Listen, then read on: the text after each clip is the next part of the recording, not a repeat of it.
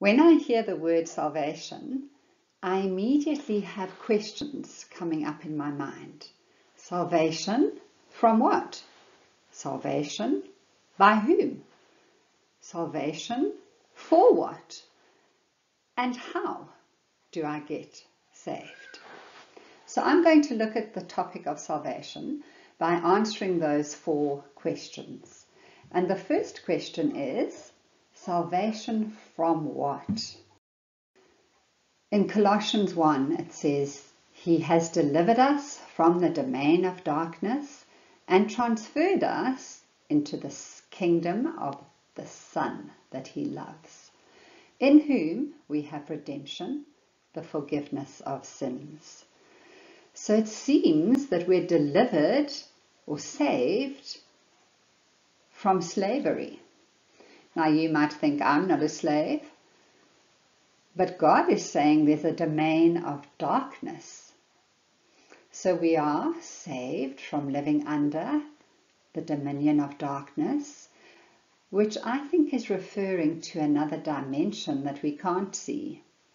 One where evil powers and principality and Satan himself operates.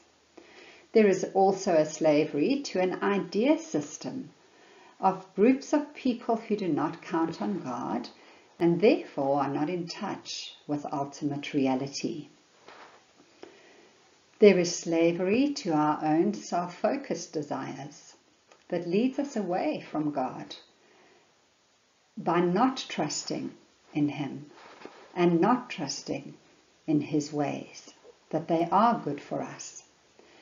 We don't trust His definition of good and evil, but come up with our own. Now, when we always act in our own way, it leaves us in a condition where we're not always happy, but quite lonely and alienated from God and ourselves, both in the present and throughout eternity.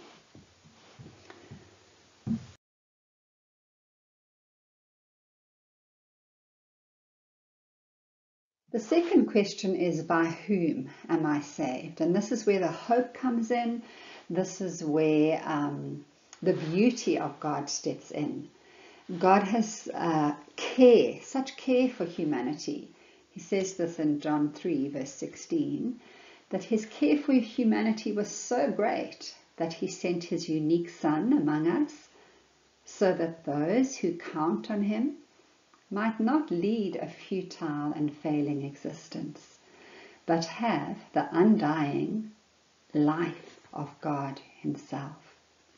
So we are saved by Jesus, who has all the fullness of God present in Him, who reconciles to Himself all things, whether on earth or heaven, by making peace, by the blood of the cross.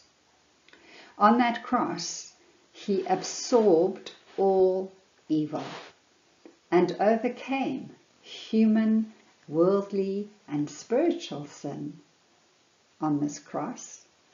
And from there, He began the great reversal.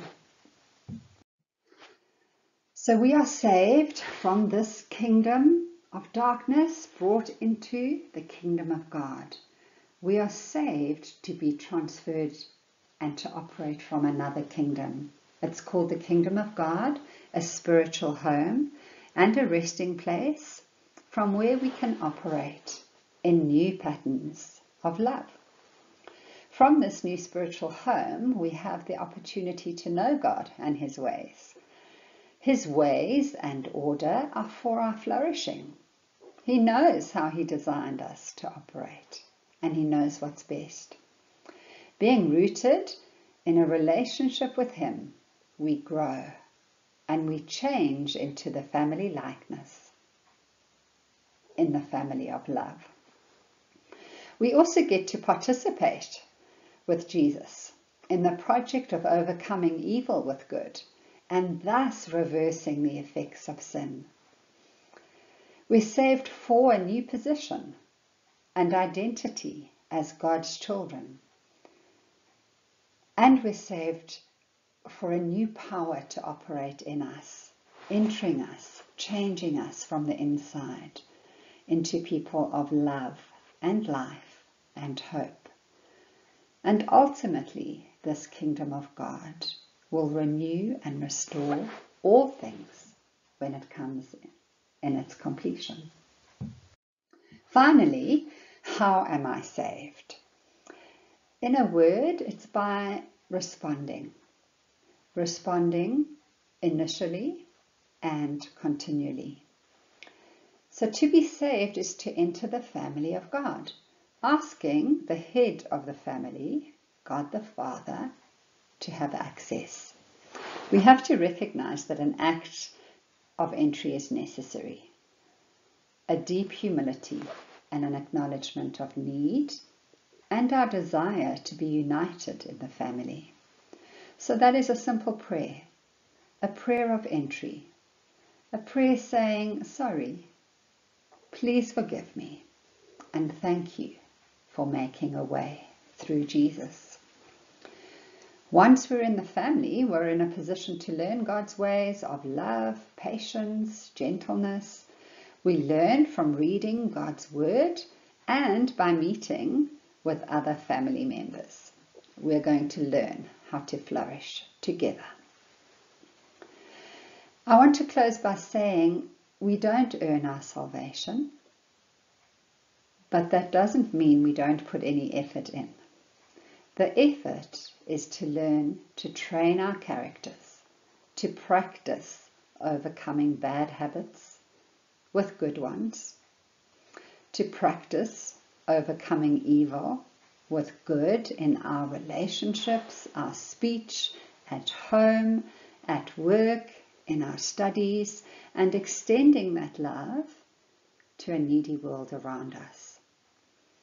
So may God bless you as you practice these things and join the kingdom of God as one of his children.